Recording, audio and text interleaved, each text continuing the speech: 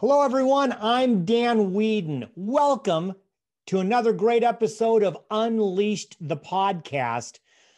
I have a great guest today. Normally, we would be live streaming, but for whatever reason, I can't get on to Facebook to live stream. So we're recording this. You'll get to watch it later.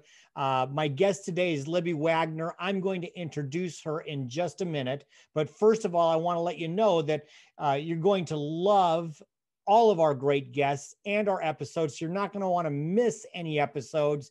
That means you need to subscribe. Subscribe to Unleash the Podcast wherever you get your podcasts, Google Podcast, iTunes, Stitcher, Spotify, Amazon Music. You'll find us there.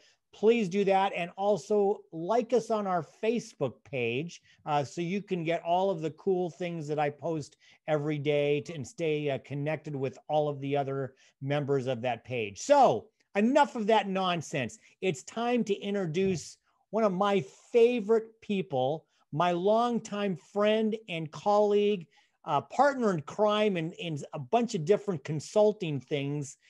Libby Wagner, how the heck are you?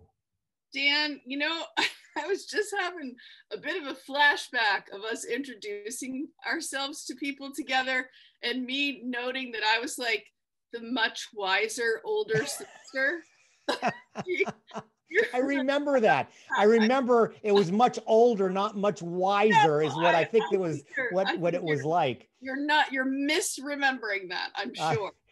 Well, let me tell, it is funny because Libby Wagner, I had to actually say, how do you want me to introduce you? Listen, Libby is an expert in leadership, in culture. She works with some great organizations to help them to advance in those areas of leadership and culture. And we're going to talk about, I think it's her most recent article or column that just came out, and it's around leadership in changing and weird times. So we're going to dive into that. But Libby, I got to tell you, you know what my favorite story of us together is? I'm afraid. What is it? Do you remember when we went to the Starbucks building to see Patricia Fripp speak?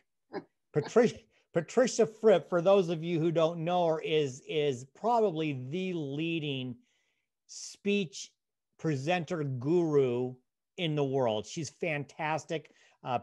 Libby and I both know Patricia. So when Patricia came up to Seattle to speak, and boy, I'm going to say this might be 8, 9, 10 years ago, came up to speak for the National Speakers Association. Libby and I met there, and I said, we're going to get in the front row. Do you remember that? I said, we're going to be in the front row. I want to be. And so I said, follow me. I think I knocked over 3 people on the way to get to the front row. And then when it started, Patricia started speaking from the back because the lighting in the front was so terrible. And the one thing I took away from that is, if you're speaking, always be in the light, right? Do you remember that? I know. We thought we were really cool, but instead we were like the bad kids in the back of the room, as usual. And Patricia noted that, I think, for us. So. Yes. Exactly. So listen, I mentioned leadership and culture. I've got this, I'm really moving this over so I can look at it and read this. You have written for 12 years a column called The Culture Coach or Culture Coach. Mm-hmm. And I love the title of this one, Libby. It says, Managing People When Things Are Really Weird, 2 Critical Tools. Libby, have things been kind of weird this year? It's been really weird, and we're running out of words. Like if anyone says unprecedented one more time, we're all gonna like jump off the roof, right? How about pivot? What if we say normal? What if we say pivot one more time? I know it's awful. We need new language, but so I'm sticking with weird. The weird, here's the other part is this weekend, we're going to have to turn back the clock. So we get an extra hour of 2020. How wonderful. It's that. So listen, this article, and I think it's important for people who are watching or listening to this, especially if they're in a leadership position, to talk about the managing of people. And I just wrote in my own column for the Kitsap Sun about managing people virtually and some of the importance of leadership around that. Mm-hmm. tell everybody what prompted you, what compelled you to write this column. Well, I think a couple of things actually. Certainly my work changed in the last year. Although I did some work virtually with my clients, coaching or consulting or things like that. But I often got on a plane, and I often got on a plane 2 or 3 or 4 times a month and flew to wherever I was working or speaking in the world. And so I was on the plane March 6th with my last plane ride. I was flying back from Dallas. I didn't have any idea that Seattle was at the epicenter at that time of the virus. And I didn't even really know what was going on because I was like on the road all the time. And so within about a week, Dan, my calendar emptied out, like empty. Yeah. Right. I know the feeling. Yeah. And so that was like the beginning of weird. But the other thing is, for years, people would actually say to me, so, can you do this program virtually? Can you do this, and I would say, no, we must be in person, because like, I think I'm really good in person, and so I think you want the whole deal. So you want me to be there with you. You want the full Libby. Full thing. So anyway, I started doing programs virtually, redesigning some of the things, and I realized some really wonderful things about being able to have, this kind of expanded way of doing my work. But the other thing is that people before this, they would say, well, how do I manage a virtual team? How do I get people to trust each other and perform well and stay connected? And, sometimes they're not in the same time zones or countries or whatever. And so I had done some of this work before, but this was, shall we just use the worst word, unprecedented, right? Like everyone was working from home if they were working. And so I feel I wrote the article because I wanted to actually give people some helpful ideas for like the strangeness of what was going on with not only our businesses, but our lives. So I'm going to throw your words right back at you and ask a question here. This is a paragraph, the last paragraph of the first part that leads into the important, really important section. Says, you wrote, there are 2 primary leader communication skills that we need to adopt when we're dealing with any type of change. And these are essential because people, though they may have very different personalities and styles, will move through a series of well-defined stages in response to change. And you said that first zone of a change journey is the emotional zone. Can you expand on what the emotional zone is and how our listeners can benefit from that? Yeah, so just a tiny little backstory. So I got a client last year, and they were going to go through a massive change. They were going to go through a merger. And as we know, those of us who work with organizations, 80% of mergers and acquisitions fail, not because they aren't great business ideas, but because they don't pay attention to the cultural implications. So I was hired to create this program, and I called it Leading Through Times of Change. And we were getting ready for this big restructure and redesign and all this kind of thing. And I was in Montreal in February, and we were planning for it. And literally like 3 weeks later, they got a change they didn't plan on. And so part of that model, though, of the change journey is that there are these very particular psychological zones that we go through when we're cruising along, thinking things are going to pretty much be what they were yesterday. And then something happens. Now, that something happens can be a new leader, a new market, a new process. It could be anything like that. And we're pushed into change. And part of the first thing that happens is we think, wait a minute, I don't want this. I didn't pick this. This isn't what I thought was going to happen. And so we're thrown into that emotional zone. So you wrote here, I'm reading as we're going along what I find interesting. Using my own stuff on me now. Okay, go ahead. I'm going to use your own stuff. It says, in times of high stress change, and we know this has been high stress for everybody. I don't care if you're a solopreneur or the CEO of a Fortune 500 company. If you've been in business, this has thrown everybody for a loop. In times of high stress change, people can get stuck, which means their performance will not only dip or decline, but they will be unable. And you italicized unable, meaning we writers know this word's important. Unable to brainstorm, troubleshoot, or problem solve, much less do anything remotely like being creative or innovative. Talk about that. So here's what happens. Whether we want to identify ourselves as emotional beings or not, we are. And what happens is when change is thrust upon us, something we weren't expecting, we get distracted by that, and things come up. We're fearful, we might have anxiety, we might be sad, we might be excited, but most of us, when the unknown happens, excited doesn't kick in right away. And so what happens a lot of times in organizations is when a planned change is going to occur, and this is really important about what's been going on. So, like this company that was planning for the restructure, like those leaders had known about it for months. They'd been thinking about it and working on it and planning it. And so when they go and they tell the people, okay, here's the change, they've already worked through their emotional state and their state about like, okay, how's this going to work? And how are we going to make this, how is this going to change things for me? They've been brainstorming. But that first person, they're back in zone one going, wait a minute. I don't know about this. I don't know if I like this. And so a lot of times the mistake we make is we think get on the bus, like all those things about get on the bus, get on the train, get on the whatever. But what happens is if we don't acknowledge where someone is emotionally, then they dig their heels in. Does that make sense to you? Yeah. So what you're saying is you may have put everybody on the bus technically, right, but everybody's at a different stage of dealing with this because, as you said, we're all different. But that first emotional, you might have people who got thrown, they're in analysis paralysis or they're in fear paralysis, or maybe they have already said, I'm moving through this.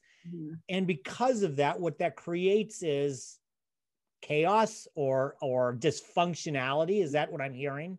Well, I think it can create chaos. What it definitely does is it creates a dip in performance, because okay, if I don't have specificity around what the new plan is or whatever, and I'm just learning about this, I'm making up all the scenarios in my mind and I'm not sure what's going to happen. So I'm not actually focusing on, my to-do list or my ordinary tasks. I'm talking to my colleagues or talking to my family, or I'm trying, or maybe if I don't talk to anyone, it's just an internal kind of stress. And so part of what happens is if you're a leader and this is going to happen, you can prepare for it and you can respond to it and you can help people navigate through the zones. I mean, the first zone is the emotional zone. The second one is reflection. And the third is commitment. And the commitment is like, we're on the bus and we're going and we're implementing.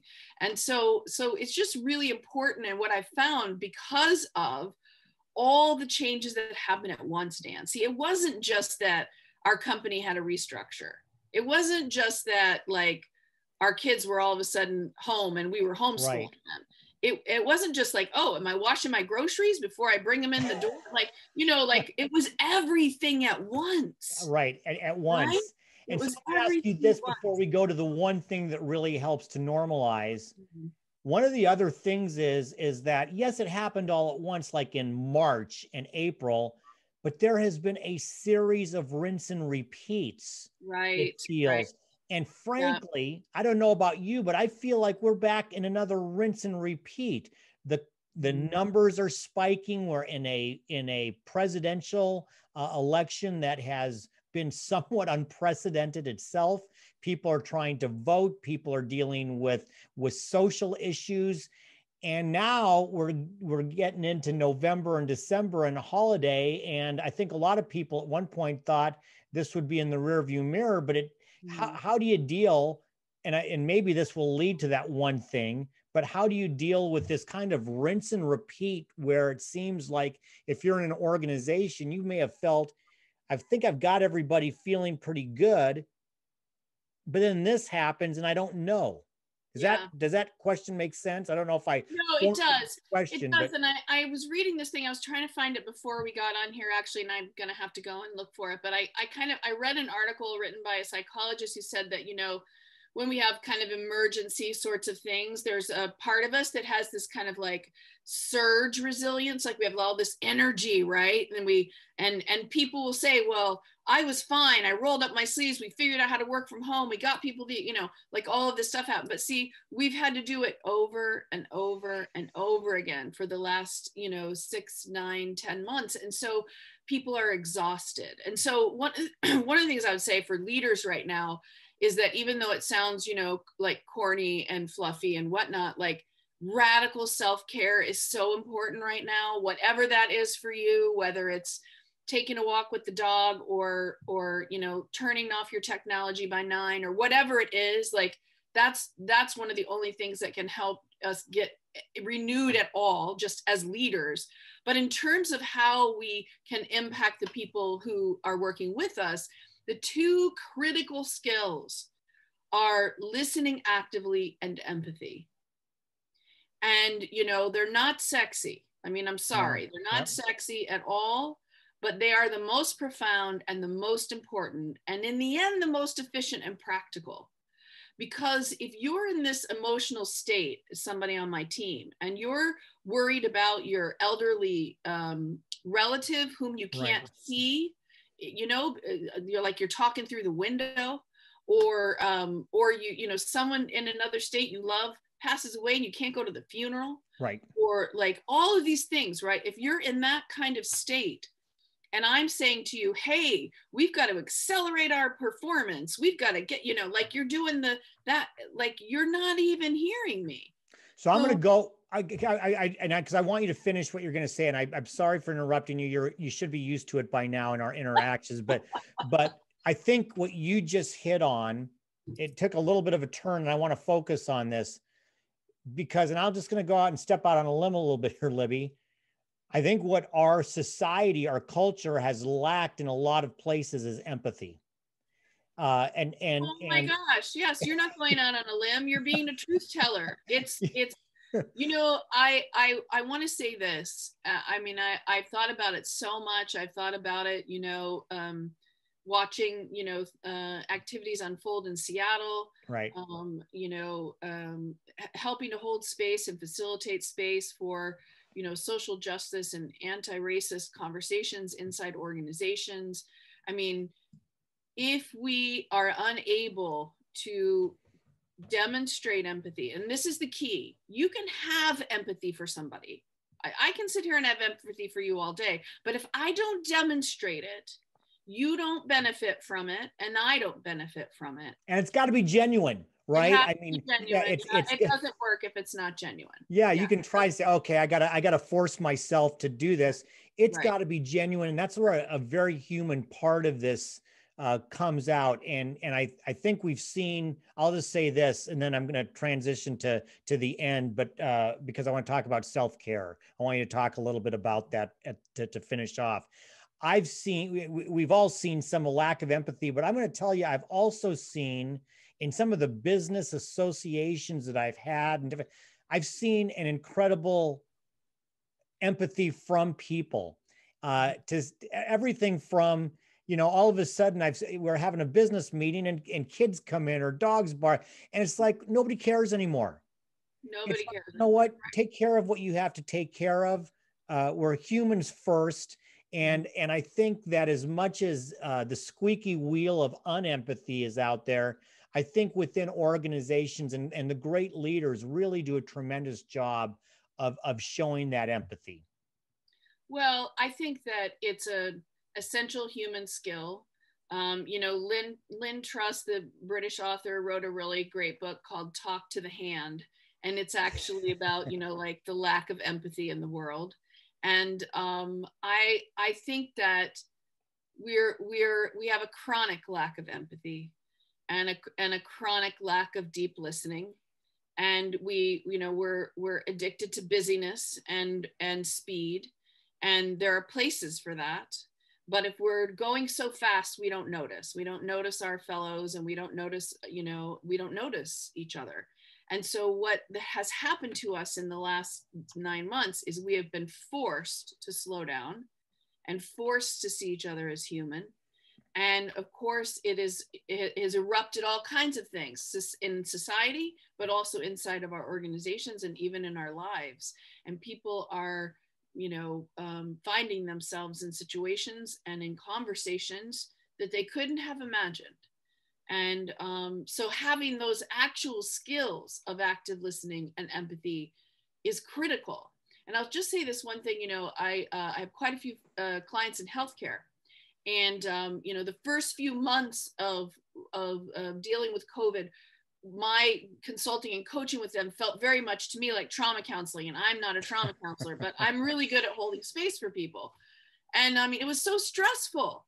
I mean, like all the unknowns and all the safety issues. And then, okay, we have to lay people off because we can't, but now we need everybody to be here because we have this, like, we're overrun with, testing and things like that. And I had one CEO say to me, "Oh my gosh, Libby, I can't believe it. Like my team has come together. I couldn't have asked for anything better. I'm so surprised." I was like, "Why are you surprised? You've been working have exactly this kind of culture, exactly this kind of communication. You took the time to get to know them, to build trust, to be clear, like you did that. And then the benefit of that is in the middle of an emergency and a crisis and everything's weird, they step up, they show up." And I think that people who've been able to do that notice the difference. I think they do too. And I would say that for anybody listening, now is the time to start that. If you haven't felt as an organization you've been doing, start now. So listen, as we go out, and I'm going to definitely have you back for another podcast. I could talk to you about a whole bunch of other things regarding this, but I want to end with this. If there's somebody out there listening and they reached out through them somehow and said, "Hey, Libby, what is your top self-care advice for a CEO, for an entrepreneur, for a business person who's dealing with all of these issues?" If you had one piece of wisdom regarding self-care, what would it be? Other than chocolate? Okay. Well, first of all, chocolate and wine are at the very, very top. Very top of the list. And okay, those are probably in my future after our call. But other than chocolate and wine, what would be your number one self? So other than chocolate and wine. Okay. So I'm going to say the number one thing is knowing what to say yes to and what to say no to. That's the number one thing. It again, it doesn't sound very profound, but part of the reason that we can't manage our workloads and our stress and things like that is we say yes to too many things and we say no to ourselves. And so I really think that that's the number one thing for self-care is knowing what to say yes and when to say no to. Brilliant. It was brilliant. Libby, somebody out there is going to say, I want to read more of Libby's work. I want to hear her speak. I want to talk to her. How do people reach you? I'm super easy to find. You just look for libbywagner.com. So you can Google me. You can find me on Facebook and Instagram and Twitter, but libbywagner.com is the easiest place to find me. So Libby, thank you for having joined us today. You will be invited back. Everybody else, listen, thank you for being and listening to us. Unleashthepodcast.com. Be on this Facebook page, which I think you're probably at some point going to look at. I was going to say, be on the Facebook group page or go to your favorite location, your favorite podcast platform, and subscribe. For right now, all of you, please be well, and above all, be unleashed.